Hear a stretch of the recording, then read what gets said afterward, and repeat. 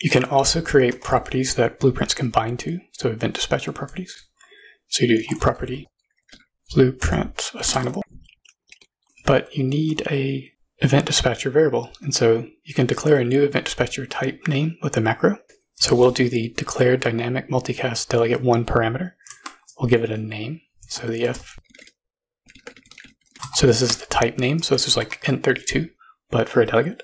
And then since it is 1 parameter, we'll have it be a parameter of being a bool, and we'll give that bool a name. We'll just call that the bool arg, so that the blueprint can know what the bool's name is.